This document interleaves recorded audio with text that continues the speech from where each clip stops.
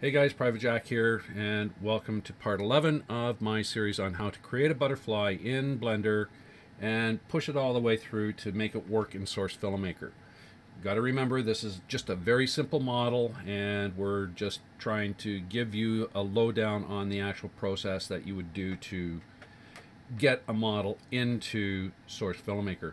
So, Part 11, we're going to talk about Blender Source Tools and how to set it up, how to do an export, and carry on from there. So basically here we have our butterfly. We've created it in Blender. We've textured it. We've rigged it up with some bones. We've actually weight painted the butterfly so that things work with the bones. We've scaled the thing so that it matches the scale of the characters we want to use it with. We've set all the locations, rotations, and scales to that. We've lifted it above the floor so that it won't spawn into the floor when we default it. Then we reset the location, rotation, and scale again so that when we export this thing, it will actually float above the floor when we default it. We've added an animation to give it a flapping animation, and now we're ready to actually take this thing and set up Blender Source Tools and get it exported. So, where are we going to go? We're going to come here into the Properties panel, and we're going to click on the Scenes tab. This is where Source Filmmaker lives, and depending on how your system is set up, it might be located in a different area. Blender Source Tool is a plugin, and it has to be downloaded and installed into Blender. It's not native to Blender. Okay, so here's Blender Source Tools. It starts here and it goes all the way down to here. And we have to set up these various fields in order for it to export a model. If I try to hit export right now, it's going to tell me scene unconfigured and we need to set it up. Okay, so setting this thing up. Looking at the buttons and whatnot else. Okay, so basically export path, we're going to ignore visible layers only and ignore Blender materials. These two buttons I don't use, and basically it's because I want to set my materials up in Blender so that they work properly when I actually get the model into Source Filmmaker. Okay, so first field we're going to look at is export path. This is where we want our exported files to go. All you do is click on the actual file tab there and point your browser to a place. If you need to add a folder, up here on this little folder button, you click the button and add a folder. Name the folder. I usually call mine DMX because I export DMX. Once the file is named, click into it so that you can see the actual folder. Click accept. So that's set up. Next thing is we have to tell it what format we're going to export our source files in. Okay, it's either SMD or DMX. Word of advice, go to DMX because that is the way of the future. All your HWM models are created with DMX source files. So I'm going to leave mine on DMX, and that's what we're going to use for the actual compile process. Target up axis. What this means is which way is up. In our particular case here, our butterfly is sitting on the floor. Z is our up axis, or axis, thank you, and X and Y are our left, right, front, and back axes. Okay, so we're going to click Z. Engine path. What engine path is where your Studio MDL exe file lives for the game that you are compiling the model for.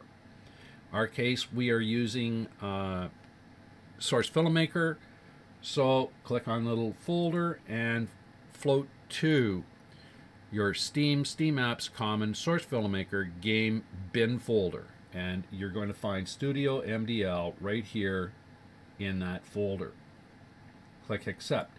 Now, if I was compiling this for TF2, I would actually go to my TF2 folder, which is in my C program files x86. No, it's not. I've got mine somewhere else. Okay, so Steam Apps, TF Common, TF2, TF bin. No, up a level. Bin. Steam Apps Common, TF2 bin, and if I look in here, this is the Studio MDL for compiling for TF2. Each game has its own flavor of Studio MDL. Cancel that. I want to use my Source FilmMaker one, so I'm going to reassert that Steam Apps Common Source FilmMaker Game Bin, and here's Studio MDL here, right there. Okay, next thing, material path. I leave this blank, and the reason why I leave this blank is this can lead to a little bit of a problem. If you populate that field and you have materials that are in different folders, the model has a tendency to ignore those other folders. So yeah, I leave this one blank, and I use the cd materials command in the QC to tell the model where the materials live. Wait link call threshold. What is this for? Well, vertices in a valve model can be controlled by up to 3 bones, only 3 bones. When you're working with a more complex model like a character model, people have a tendency of weight painting to more than 3 bones. When they weight paint to more than 3 bones and try to export that model, they'll end up with an error in the model on export saying influences on so many verts is more than 3. And what that means is that you've got more than 3 bones trying to push one of the vertexes. And it can become a real mess trying to find out what vertex in a high poly model is being pushed by more than 3 bones. This little slider here gives you the opportunity to actually call out, by call out I mean chop out those extra influences. Okay, so if I get that error on a model and I need to find it, I can do one of 2 things. I can go back into weight paint, I can limit the number of influences on the mesh and try to call it out that way, or I can just come in here and I can dial up the call limit until such time as the influencing error disappears, and I get an error or a warning saying that a certain number of vertexes have been called to, and whatever this value is here. As soon as I see that all my errors saying that you have more than 3 influences trying to push a vert are gone, and I only see the error saying that it's being called out, then I know that the model is going to compile. Okay, that's that. That's the upper part. And you can always check for updates. Once you have Blender source tools, you can always check for updates, and you should do that often. If there is an update and you have it installed, you do the check for updates, it will automatically install the update. Okay, down the next area is the source engine exportables. Well, this butterfly only has 2 exportables. It's got the actual object itself, and it has the flapping animation. Okay, so there's 2 elements of this thing that will export. I have another model that I'm going to show you a little bit later when we get into QC writing that has more, and we'll talk about that then. Next thing is the animation or the armature properties, and what this is your animations. Now, Blender Source Tools can only load one animation into the exportables at a time. If you have more than one animation, what you have to do is you do your first export and get all the objects into your export folder. Then what you do is you come down here and you click on this and basically find that next animation.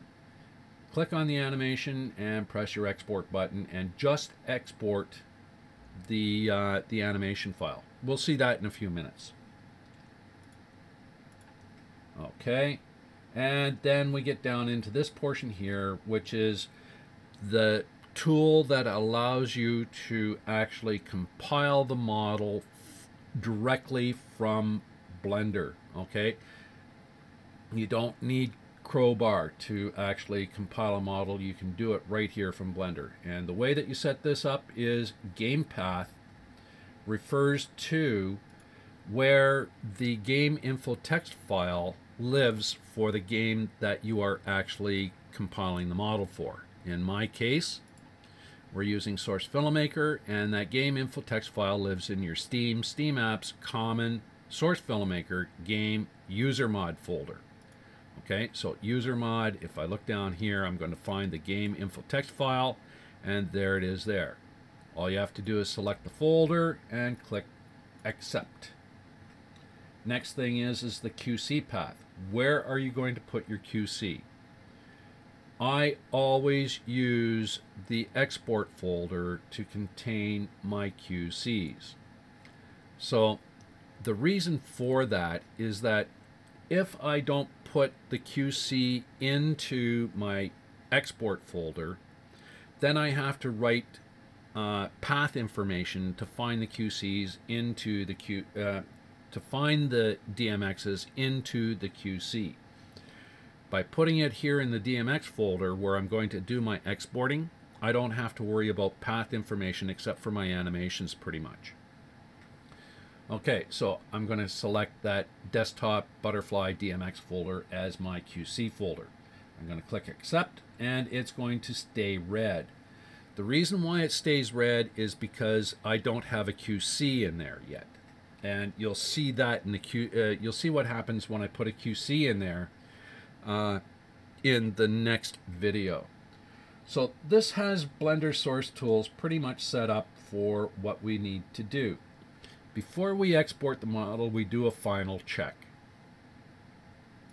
Okay, so first thing I'm going to do is I'm going to zero out any animations that I have because I don't want any chance of a deform in the model when I export it. So I'm going to select the bones. I'm going to go into pose mode. I'm going to press A couple of times to select all the bones, come down here to pose, clear transform, and clear all. What that does is it sets the model back into its rest position. I make sure that my timeline is sitting on 0 or 1 because that is usually the actual rest pose. Okay, that done, I come back out of pose mode, back into object mode. One of the things I want to check now is to ensure what my material names are called. So I'm going to go to my materials tab, and I find that my material is called butterfly. If I had more than one material here, I would walk through each of the materials and make sure that the names are something that I want to use as my VMT names in Source Filmmaker. Okay, once that's done, I just do a quick look at the model and make sure everything looks good. We know that it's already scaled to work with our TF2 characters. We know that it will spawn above the floor because of where we have the origin point. And that's the other thing that I want to check. Is I want to check the armature and the actual objects that I have in my model to make sure that the origin points are all in the same place, and that should be center on the floor. Okay, that done, we're pretty much ready to export. So let's go back into Blender Source Tools. Click the Scenes tab, come here to export. We've got Blender Source Tools all set up. We can see that we have our exportables ready to go. All we have to do is press export. Hit export and you'll be presented with this little thing. And this gives you the ability to export many files or a single file. And this file here is the actual selected object in your scene. So if I click on the bones and press export, I see that I can export the animation for that particular, the animation that is actually set up in my exportables. Now, if I did not have an animation in the exportables, and I selected the bone structure of the actual butterfly and pressed export, I would see here that there's nothing to export, and I could only export 2 elements here. So anyway, what I'm going to do is I want to export both of these exportables at the same time. I'm going to click on export and click scene export. So away it goes, and it exported 2 files in 0.08 seconds, or 0.8 seconds. See it again, export. If you export and you see here there's an error, what you can do to find out what that error is come over here to the Windows menu option, open that up, and toggle the system console. In here, in the system console, you can see anything that is being passed through Blender Source Tools. So everything's updated, functions, yada yada yada, away it goes, and poof, there's my export. Okay, we'll be getting more into this when we do the actual compile. Okay, so now that we have the files exported, let's have a look at the folder.